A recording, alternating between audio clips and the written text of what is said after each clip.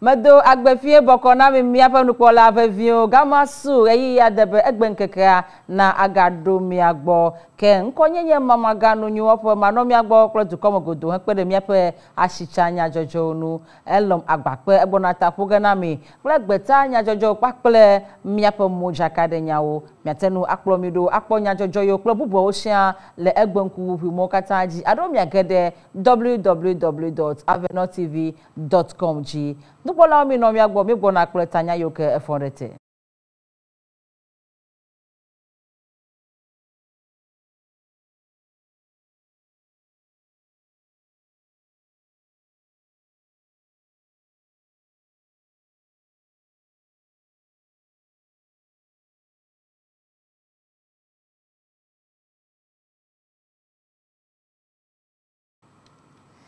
Akpe miapa nupola o azo amia agede tanya yo gaforete le miapa nya jojo mo le fia hatome.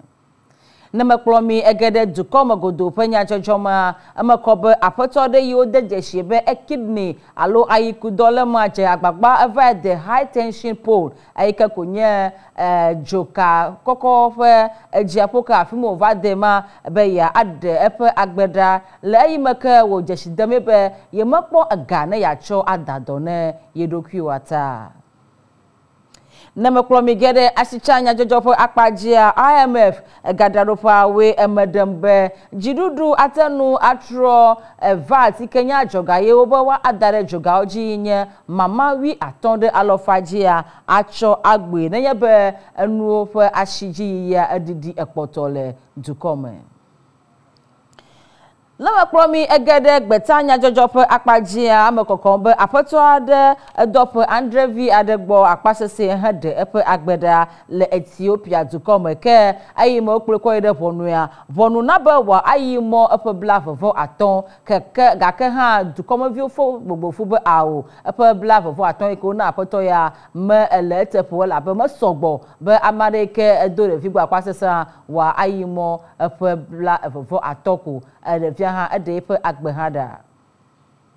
Nama klomi egede mojaka denya ojia Jackie eyinye Ghana VGG nye hajila odomoto de ka domuda be wana be data ike kodume viozana le opo kapo mojia epashio na bobo klosusu be ezalawo na tenu apli. Tanya ya oklo bubo omokoko amia anomia gbo le gapopo de ka ikele mia ngome adere mia gbo. Mi no mia gbo mi gbo na kple omokoko.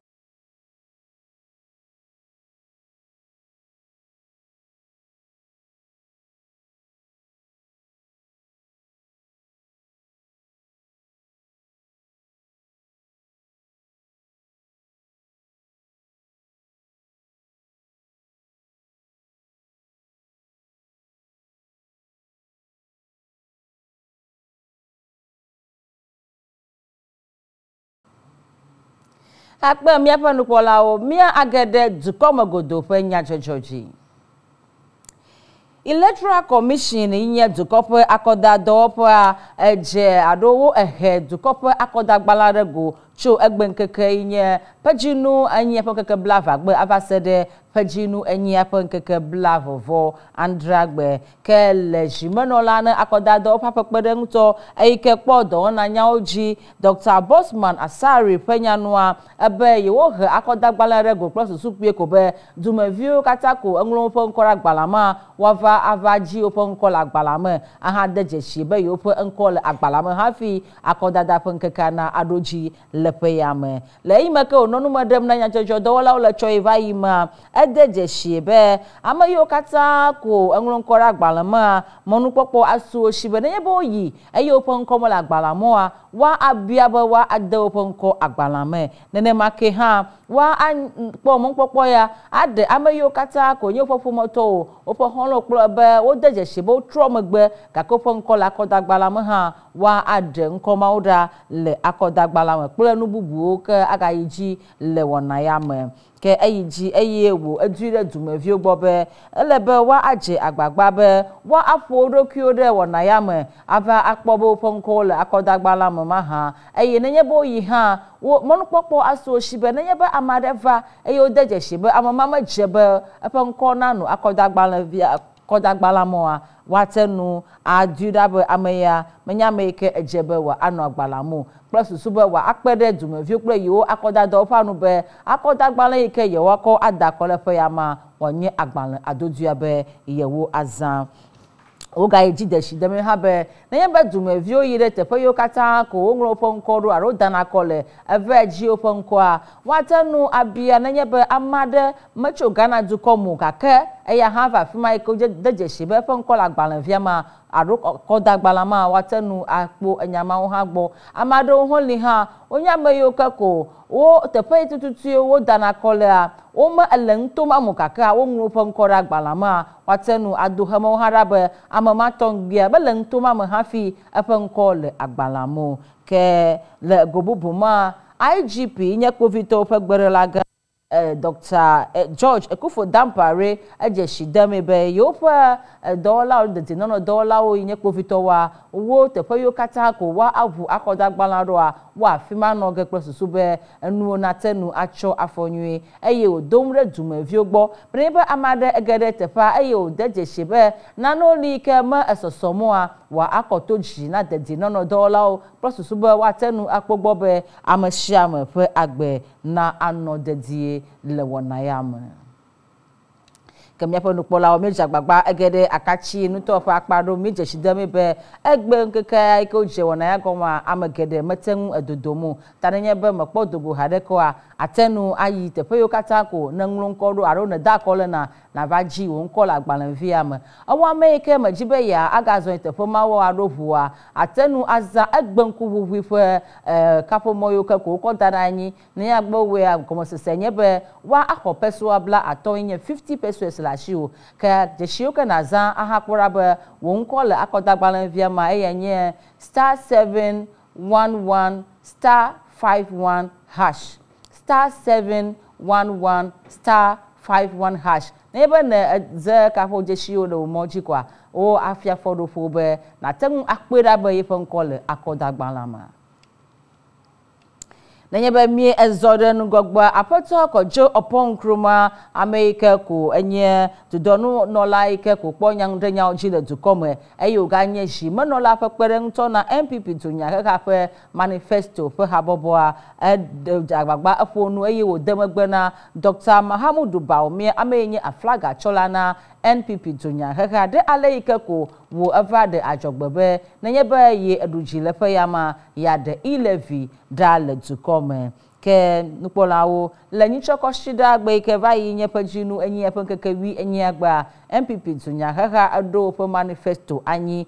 le takradi eya me Dr. Baumie edeme be ajogado le dukoya ma nenye be yeva igbona odegeda eye ilevi kle betting tax enyi ka joga eke odanade achacha dadaji le dukoya ma igbona ikata degeda nenye be wo edakona ye kele penya ma eye NDC dunya kaka ha dogo be awo miawo ntonto meleji ajiko ile vidare dumevioji na gava donu gbogbo dumevio be nenye bo dakona ya ye gbona ile viadegeda enya ya amama kokomu ke eye me apato kojo opon kruma no mmede no nya jejo dowola wa ademe eye wo demagre Dr. Baumie be nyatepe eptepe ke wo elena ile via eye magbromu lena dukoma view ala be hafi yo ako ile via ko wada dumevioji a Dr. Baumie me enloreji ochogomo jejama ke kake a onyebe dukula pere nto nyeta matengu dodoge ava agbulene dumevio be nuike pa jiru wo ma e meda shireji ta tepe ke wo lena ile via eye mamademu lena dumevio be nyebe yeva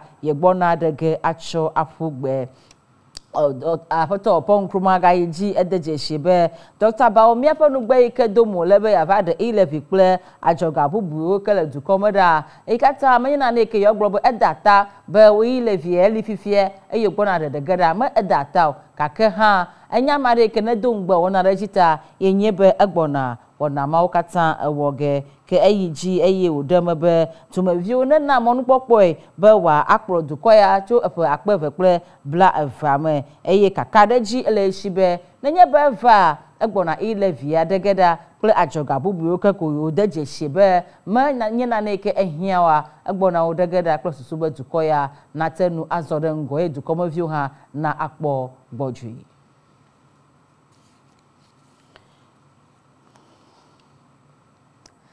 Dumavi yiwo cho chichire be kwame asempa klekochi yiwo kata le chima kwanoma nuto yile ashanti nuto gama onyame yoke edodomo jifia vevie de aleike ko opomo ma eledekemu ayiwo mbo wo fukpem le opo mozozo mata wo jeshidame be amoyawa jidudu yide jidudu de ko wo agblemo adi o ma cho de keleme na ye wo le epegede yoke evayime ayike ba wo be yopomo ya avazuko abe akufomo ene ke wo edeme be nanya be lankudangu chopo akpeve kple enyiama wo achomo ya dodo po wona wo akodashina do po yo den koraba Coffee Job Construction Limited kaka wo ha do ko gblemodi ajole emuagbo eye wo deme ha be gota yo kata wo dere mo ajia gota ma wo kata ha wo gban eye ebe global vale mo aji won be apukula wa motenpo mo no yo wo tota wo be mo zozo asesemle nuto ame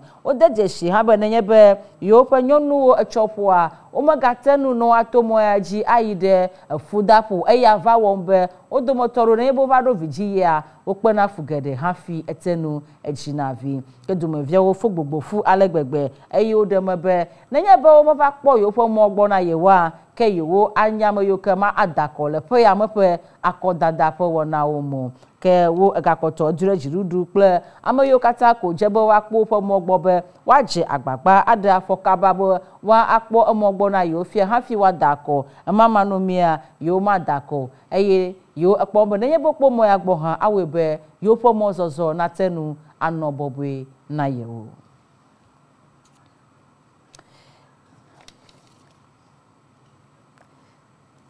Nuno lawona habobo idan kona odokio be National Tenants Union of Ghana ayinye hohaya lawpe haboboa wo dofa bese sedan gbogbon kude aleike ko MPP jidudu ike elifia wo adong gbegede wo kude hohaya kle apepenya nkaka o matengu wode kena wo hafi gapoto agava ku epo ya mape manifesto medem le habobo penya noa wo amadem be aleike ko Dr. Baumia evapongcho haya kple apepenya onu le opo manifesto ma eya do pe yo fofofo jina yo klipa be aleike ko ble yo dongo kwa nene mako noge ogalenye henye ma la be wo dongbe ma na yo le pe akpeve kple wi adame ke wo edenya ya ogbo le yime ke Dr. Baumia edemebe yo gbona do do dege to menye National Housing Program ayike ye wato do kwishi do ojibe wa atu apole agbososome ayike watenu ade pakpade na dumavio ke nyema no shito be wo ha watenu akpo no panyuo ada opo etawodo ke ye habobo pe agbalanjigla ayinye apato Frederick Opoku edemebe engbedodo kata ye wo se wo po eye wo ga gbrom na yo ake edemebe efeshiape ike ko wo gbora koda ke kwa ye wo se na nya ya wo kata to dunya gbroha dunya hela wonti enye ngbedodo ike ko wo do na yo o mo wona de ejio ke eyiji eye wu edeje shebe lẹ́yìn maka jidudu ikere jefia dongbe ya togbe be yewo anabe haya penya ona anobobu na yewa yo jagbagba awota pepe gede enonyi klobe ne ngbedodo a na akpo mfafa kaka chopo akpeve plewi ada asepe akpeve ple bla vova pakoda da katama yo mapona neko tayo jibe yo ajure Dr. Baumia ple MPP jidudu gbobe waje agbagba nugbe ike odo na yo lepe akpeve plewi ada plepe akpeve ple bla evama wa awo jina yo hafi aga no bubu dom na yo fia be yo po yo pe hohaya nya ple apepe enya ogbo na yo nukola omogbona etapoge kple nublanu nyade ke ejole ashama nuto ame eyimeke wo edeje shibele ashama Lebanon apoto de kona be afraid agoma ogayo ne pe ko be Yehowa nyagbe eje agbagba be ya ade eya ntope agbeda eyimeke over the high tension pole eyike ko nye eji ejokadi pe ekayo ke ko hena eyike le kokofo a tepeme wo evade nyema ke agoma wo adeje shebe nyame ke ko kidney do alo ayikume do lem ke ku do lele ya ke be makpo gana wa cho akoda do na irokua eye va we be wo va adete poma be ya ade adokife agbeda ke nu jojo ya nyina na ke afufu nu tomoto ta wo akoto jina kpovito fire service nye jochi do fa hakpede isiji do fa ngu alebe wo ya fima alebe wo fa bl apoto ya ngu kekeke ayimeke wo didia aye odem na obe wo awododokpo na yele University of Ghana Medical Center ayenye doyopo ga ike ele genu to ame ka wo na yenya be kidney inye ayikumo dolala afudem na ye ta ahia be ya ajiga be wa awo dona ye be ya gatenu anola meseme kakeke ye chakponi echapenyi ahantarachi ahantade pe mekpogawa eva wododo be anyo be ya ade lokifa gbeda susu ya ta ye va de jokadi kokomaji susu be nenya gbedidi da fimo akaje ya jo yedidi va janyigba ha ye fa gbanya gbedera ko kidney do ayikumo do ikata ha do sede afima na yenyema yaba no polao eye mako awu miape dukomo godo fe nya jojo no ma atroto ma vi ma va ple miape ashicha nya jojo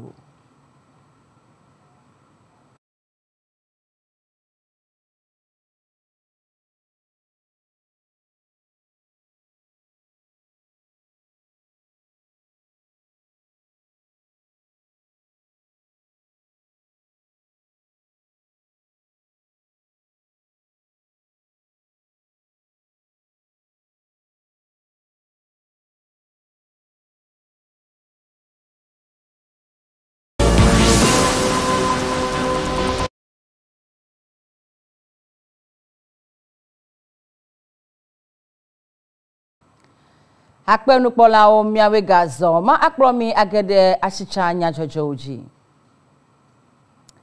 Ghana Irrigation Development Authority GIDA ike konye do opo ipo agbrodede ike wo adachi hafi echo eden aglomawa menyebe wo tona no chijaja jom hafi wa edemebe nenyebe amade jibe ya ade aglomawa fe togbifia ayike aza agbrodeka de ka inye hectare de ka elebe waza gbetaga dollar akpebla eneson hafi atenu ade aglomawa pomavi ke nunola na do opo ya arokorashi nola na do fa engineer Richard Opon Boati nyameke edenu mena nya jojo dola okude nu jojo ya nu eye wo deje shebe amon de kai ke ye wato be nenye be echi mejaja mo ike kudidim ye watenu ade agbla enye be ye wadechi acho ade agbele ke wo emedembe agbedela yo ke kole gbegaji nuto ma amakoko mfia be wo elefebe sesekple adukledudu blibo me de aleike echime ejaleji nu eve yo ke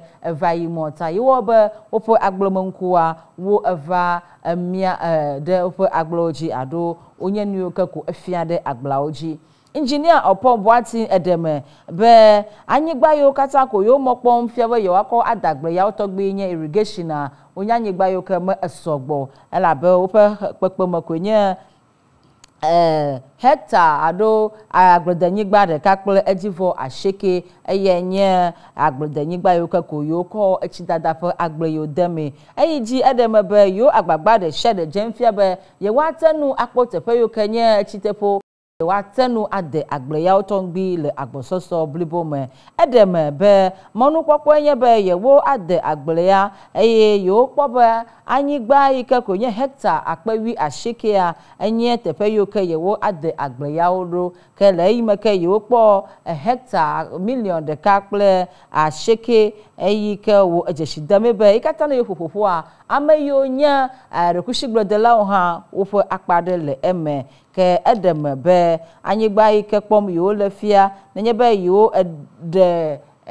hectare million de kakple jiwa shekeda aka poto heyo ke deme yo le fia nye anyigba hectare akpe alofa ve bla everson eyike kone be yo mere mama jira alofajia ele mama wi evede alofaji fia be me edena neke o nenye be yo vale nkude aleke akudidi mfia be ye wato anochi jom hafi ano agbledem adem be chofo ike va ike ma yewo eje agbagba lebe wo de agble ya wo le agbososo blibo me eyike ye mfofia wo de agble ya abe hectare akpe alofa andreson ene eye yo mokpombe le epe aton kple ewo yo le yo pengwa aga ayideji ke ha ademe mrenye amade be ya ade agble ya tongbifia eyike anye hectare de ka kenya agble de nyigba de ka azan gbetaga dollar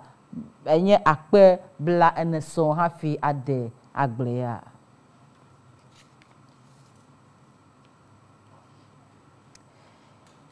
International Monetary Fund IMF dopa enye amayoke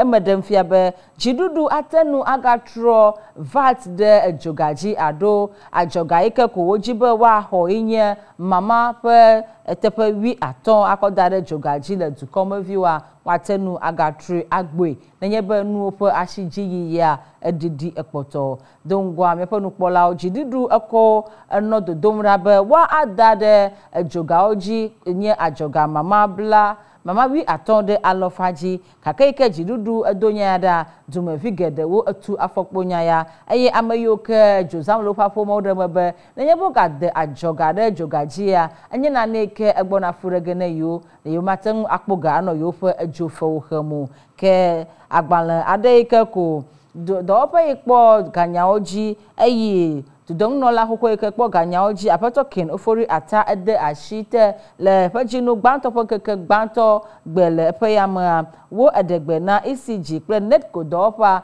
be wacho ajogaya adade jogayo kata ko dumeviozana wo chona bena wa adere jinawo kele eyama dumeviawo emedembe awo yome enoregio kajidudu evado ashido doyaji lepejinu andra penkeke andra gbe lepeyame na yima kako dola ko habobo fufufu alebe odure jirudu gbobe na yebe ogade ajogade jogajia yewo nyamayoke adore abroji adepo versus agbo lepejinu eva penkeke wi eton agbe lepeyame eyawe be jidudu eva ade dodoyada ke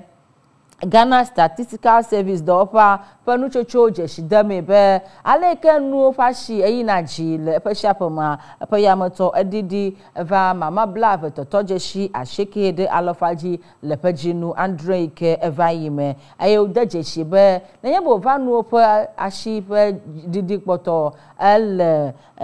jimubla en evvo nyisonye ya ike wo dejeshi be eye enu edidi ekpoto le emme ke wo jeshidame be le pejinu adama anu yashiji nye mama blave vove totojeshi enyi de alofaji hafi utro ovadidi le mama bla evetotojeshi asheke wo amedembe nenyebe ovajo be no fashiji yi evadidima ke egbona ogebeji dudu natro ako ajoga iko dadagede ejogaji ne dumevio agacho akogbe IMF penuledi ke aronu chocho ke evacho pejinu Andre ke evayima edejeshi be jidudu atenu atro ajoga akogbe nenyebe wo dejeshi be enu fashiji eva edidim ekpotom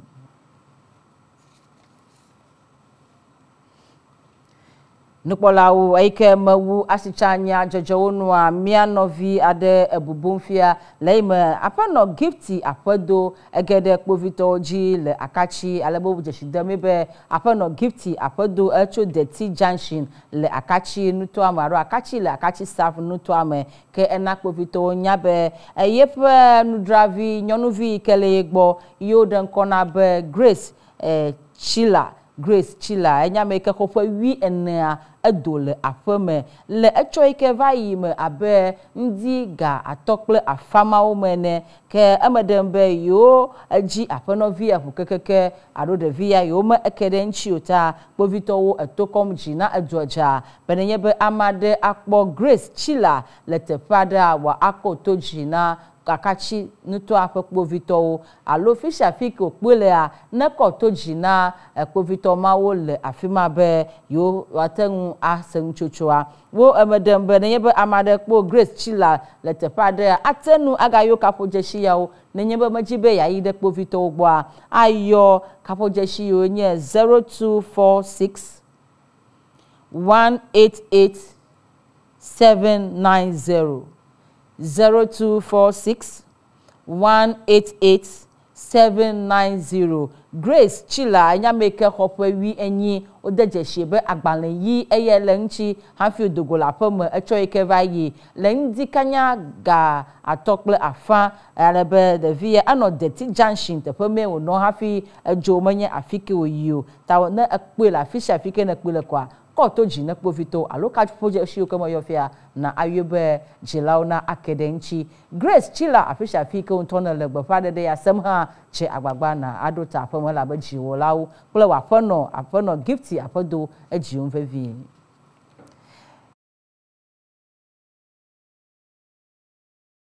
Elom agbakpe ebona edzi yi gena mi ŋkɔ nye mamaga nonyiwɔƒe.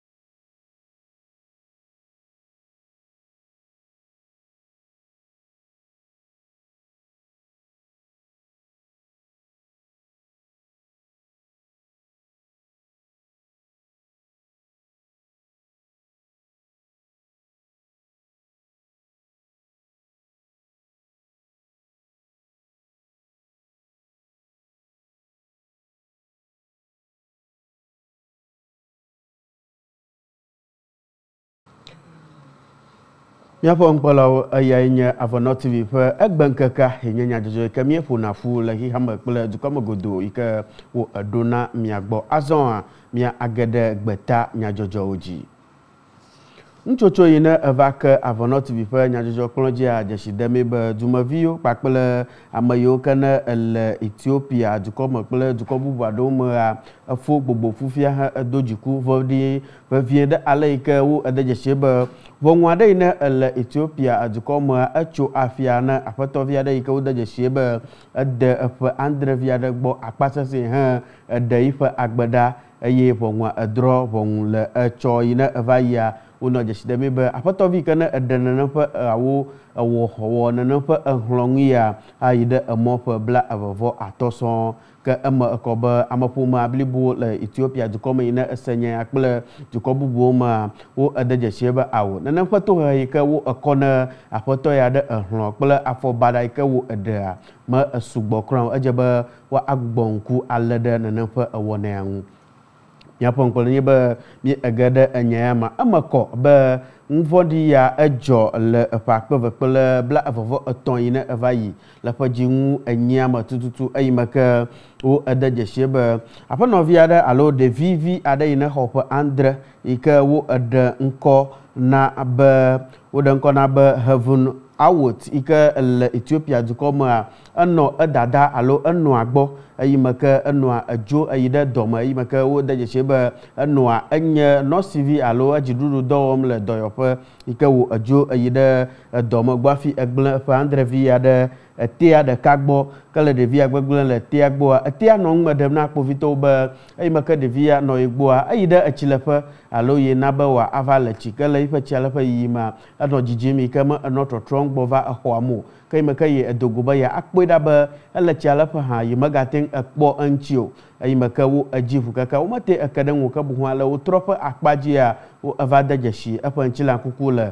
aƒea ƒe emɔ ŋu ke yi me ke kpovitɔ ege ɖe nene ƒe ŋudzɔdzɔ ya mea wo ede dzesi be aƒeatɔ alo ame yi ke ne enye landlord yi ke ehaye aƒea ne aƒenɔ ya yi ke woɖe ŋkɔ na be Getnet Bayea aƒetɔ ya eyae eɖe nene ƒe afɔvɔ̃ɖi ya kpakple ɖevi sue ya ke eme ekɔ be eyi me ke kpovitɔ eƒo asikpeme na Bayea wo ede dzesi be enɔ kpovitɔ gbɔ yi me ke wonɔ ŋgɔme kuku gake eva ɖo teƒe aɖea eyi me ke agladzesrafo aɖewo eva ge ɖe kpovitɔ ƒe dɔwɔƒe yi ke wo ede ɖo he egbã teƒea be yewo aɖe yewo ƒe ame aɖe yiwo ke wo elea eya hã ete ekpɔ mɔnukpɔkpɔ he esi edogo le egaxɔme ke le yiƒe dodo le gaxɔmea wo me kɔ be enɔ edua me abe dziŋu eve sɔŋ ene yi ke kpovitɔwo me enɔ asi kum kpeme nɛ o eye wo enɔ kusi dom ɖe eƒe andrevi ya edada yi ke wo eɖe ŋkɔ na be Abetseles Adeba ŋuti be ya aɖe ya hã ƒe agbe ɖa kpakple etu ke aƒenɔ ya edze gbagba ale be gatrɔ ege ɖe kpovitɔwo dzi be wone eti kpɔ ale be woakpa asikpeme na aƒetɔ via elabe ekusi do ne ƒe agbe ye vɔvɔm elabe already eye me ke wo ɖe via ƒe agbe ɖa yeƒe agbea ɖeko va tsaka elabe ye megakpɔm be ye ele agbe alo ye le nɔnɔme nyuitɔ aɖeke mo ɖe ye vi ƒe andrevi ke ye ebua ta ke kpovitɔwo ƒe gbagbadzedzea wo gaƒo asikpe me nɛ ko eye mi ƒoƒo ma wo eti kpɔ alebe wo ege ɖe ʋɔnu le tsɔƒe ŋkekea dzi ke ʋɔnua le afiatsotsoa katã mea wo ede dzesi be wa anɛ wa ayi ɖe emɔ eƒe bla vɔvɔ atɔ sɔŋ ɖe nyi ke wo ewɔ ta gakea eme ekɔ be aƒetɔ ya gakpɔtɔ enɔ kuku ɖem alo enɔ enya ehem kple ʋɔnua be eƒe bla vɔvɔ atɔ yi ke wo ekɔ na yea esugbɔ akpa ya ta wa agbugbɔ ale ŋku ɖe eŋu nɛ kɔ eye mi ƒoƒom fia eme ekɔ be ame agbɔsɔsɔ yi ne eyi akpe alɔfa eve kple edzivɔwo sɔa wo eŋlɔ agbalẽ aɖe eye yevo ɖe ŋkɔ na be petition eyi ke wo ekɔ ɖo ɖa ʋɔnua be ʋɔnua ne gbugbɔ ŋku wa ale ɖe ʋɔnudɔdrɔ̃ yi ke wo ena alo afiatsotso yi ke wo ena aƒetɔvi ya elabe afiatsotsoa me ede kura o eme me ekɔ kura o edze be etohehea na agakpɔtɔ asẽ awu eƒe bla vɔvɔ atɔ wɔwɔ le egaxɔ me kɔa enye nane yi ke ne ame geɖewo enɔ eɖeɖem ɖe go le Ethiopia dukɔ me ke habɔbɔ aɖe yi wo ɖe ŋkɔ na be Ethiopian Women Lawyers Association hã eɖewo ƒe agbalẽ ɖe go kɔ eda ɖe yaƒãla dzi ke va aka Avenɔ TV ƒe nyadzɔkplɔ dzi le woƒe nyaŋua wo ede dzesie be eƒe andrevi ya ƒe agbeɖeɖe dza ɖeka kura hã enye nane yi ke ne enye vodada gã ɖe yi ke eƒe tohehea edze be wa akɔ aƒetɔvi ya akɔ ekemɔ kura yi ke alo wa atso ekufia nɛ kɔa wa ase gɔme be etohehe yi ke wo exɔa yi nye ma gbafi wo egadɔ ɖevi matsi gbɔ akpa sesẽ ya enye nane yi ke ne wodze be ʋɔnua na agbugbɔ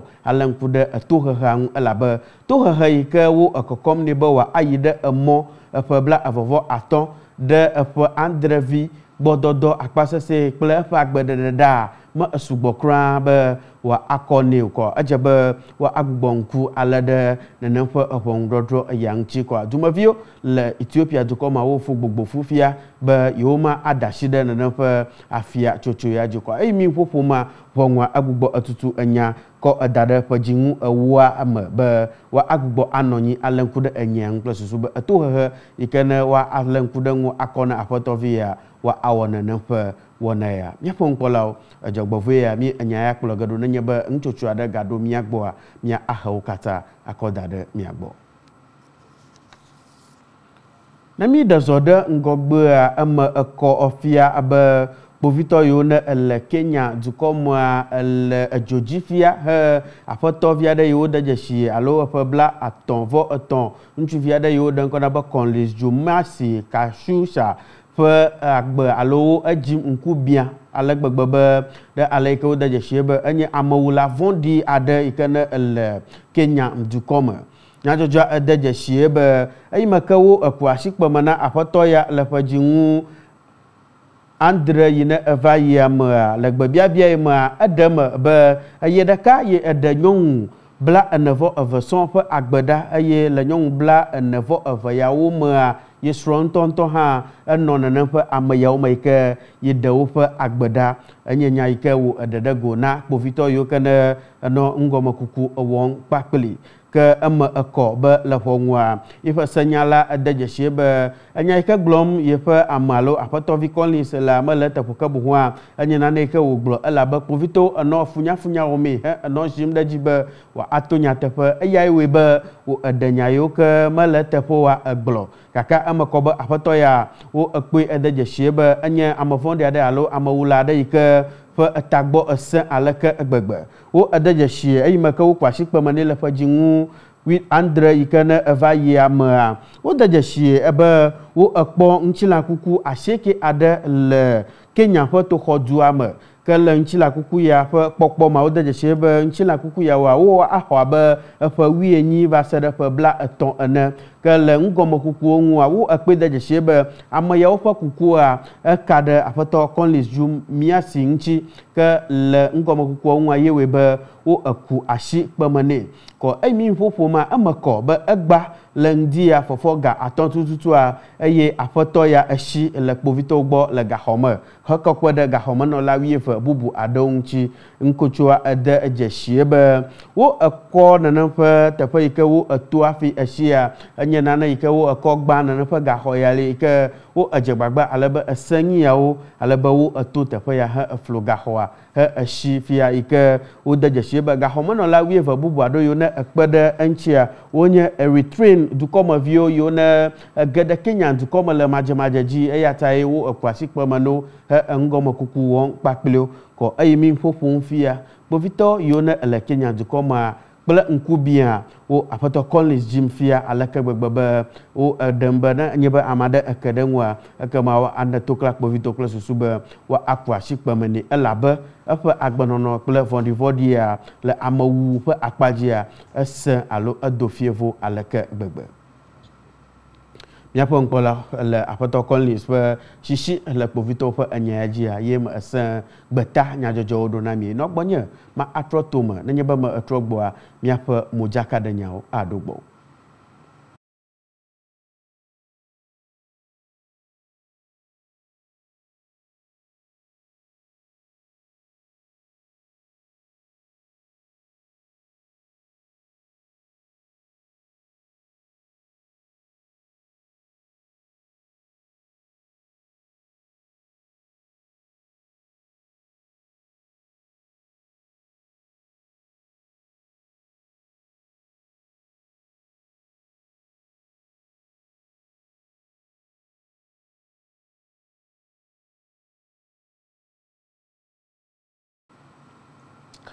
Nukpɔla azɔ mia age ɖe modzaka aɖenya wo dzi eyi me ke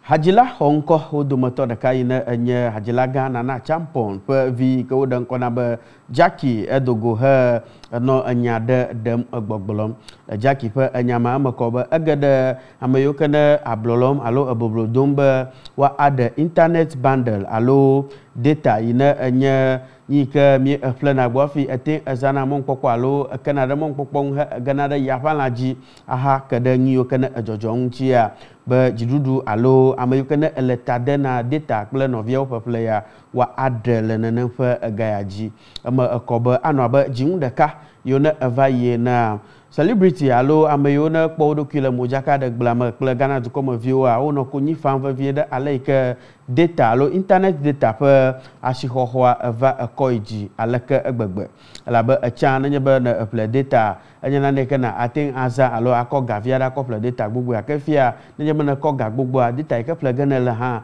me egbɔ sugo kɔa eme eva woe be ame yiwo ne ele modzaka ɖe gblea mea wo enɔ enyia dom ɖa kɔa Jackie ne enye hadzila xɔŋkɔ wo dometɔ ɖeka le Ghana dukɔ me hã ekpe ɖe ame yawo ŋuti eye wònɔ gbɔgblɔm be wone ɖe data alo internet data ƒe asiwo dzi kple susu be wòanye nane yi ke ne akpe ɖe yewo ŋuti eya ewɔ ge be ame yiwo ne eƒlena data hã ƒe agbɔsɔsɔa agakɔ yi dzi ke awoe be dɔwɔƒe yi ne ekpɔa data kple eƒe ɖaɖaƒe wɔnawo gbɔa woate ŋu akpɔ ega le goma me gake nenye be wo eda ɖe dzi ke wo esugbɔa ewɔ ge be dumeviwo mete ƒeƒle go yi ke awoe be ega hã mete evava ge na wo kɔa Jackie hã edom ɖa dziɖuɖu kpakple ŋgɔgbetɔwo na internet data ƒeƒle ƒe wɔnawo gbɔ be woaɖe le internet data ƒe egawo dzi. Mamletɔ gbɔ afi mia anɔ tsotsom le modzakaɖenyawo dzia eme ekɔ be Dr. Crime yi mi egayɔna be D Crime a eɖe nya ɖe egbɔgblɔm eyi me ke wo enɔ gbe biamee le nyadzɔdzɔdɔwɔƒe aɖe yi ne ele ge ŋutua me le Dr. Crime alo D Crime ƒe enyaŋua ede dzesie be ne yeme eɖo kuku alo yi ke yevo eɖe ŋkɔ na be cape ɖe etawoa yeƒe ametsi bubua yeme dena blibo le yeƒe ŋuwɔnawo me eɖe eme be kuku ɖɔɖɔ enye nane yi ke ne eva ma ye aleke gbegbe be naneke mate ŋu awoe be ya atɔ yi ke enɔ eme ɖem be kukua menye naneke dzi wòle na yi ke bohũa enye nane yi ke nenye be ye edɔ wu alo ye edra ɖo nyuie ye ɖo kuku kɔa ye edena blibo aleke gbegbe be ye enɔna nɔnɔme nyuitɔ aɖe me ke nenye be gbeyigbe ke yemete ekpɔ kuku eɖɔ alo yemeɖɔ kukua ɖoko wɔna na ya be ke yametsi bliboa katã nane ɖo ebu alo ɖo egbegblẽm le ye ŋuti ŋkɔa kuku ɖɔɖɔa enye nane tɔxɛ aɖe yi ke yemate ŋu adzidzɔ ke bohũa ya anɔ kuku ɖɔm tso mavɔ yi ɖe mavɔ me eɖe dzesie be gbeyigbe ke ame aɖewo akpɔ ye le wɔna alo event aɖe yi ke yema aɖo kuku ɖe ta wa efia be kuku yi ke ye edro hafi eko ye ekwe ena ye pe fans ado le nene pe ewona ya ji aka ajabo wa de jeshebe kuku le shiza hama kola vovo ike ye enodroli drolim nanya be ye na tepado ta kuku rodo ela enyi na na ike na ejo pakplie le nene pe wona ayawo makwa anya nchocho adaike di crime ahedego kude epe branding alo ife dadaro kle pe nonomo pe wona wo nchi yapo nkpola ugbafima ajo le wona jalo afimia akomia pe nyajojo akokucho de afia mi esegbe padada dongwe eyimeke povito yone ele akachin to ma ko agbanade va dara va not fi nyajo plonje eyimeke wo de shebe wo devi adeyike wo ekpo be eho pe wi anyia jim ple nkubia aleke egbegbe nyajojo edeje shebe apono yi wo de nkona ba gifti apodoa ele afi yo dan kora ba Dirty Junction le akachi ayimaka wo eho devi yo dan kora ba Grace Chila ina ho pa wie ena wo ehwe de apa apama ike wo no pakpom dan le store malo le ndadra fa akpaji ke ema koba le agba fa nkakaji ayimaka taflachi le chopa nkakaji ayimaka wo opo ndiga atokle afalo fu mawa apana vi na enye Grace Chila ina hopa wie na ya adogo le afama ike vasada fifia imi mfufuma umate ekedenwo yata enwa alo amaike gbole na nye gift apodo pakle povito yo na ele akachin to magbe padam fia be na nye be amada kede devi ya nwa ekama wa akoto ejina povito klase sube wa adejeshi afi ke wo ele ema ekobe gbanlayi chichi ele nchi ke ma ebiahan ike lenana fa akpa majita nanye be na ten ekwe alo na edogele te para na nyenana kuda ifa te fa ike wo elenwa ke to wenye be na ako eto ejina povito alo na ayoka pojeshi na elewon pomoji nanye 0246 188709 0246 188709 plus sube wa akade de vian ama koba eleva vie nto tanemian kosem le avanoti bi alo nya jojo ya jifia le akachi kle pe gologu de share fisha fike na adogo Grace Chila ina ehofa wi ene ya le ke na akoto jina povito ya ponkpolo fia emi esen egbenkeka do na mi le fenyi apa akpaji nkonyenye elom agbakpe yon pie ko ba Vimboy Devotion alebe ma etotogano eza na jeji na miakata echo miadogo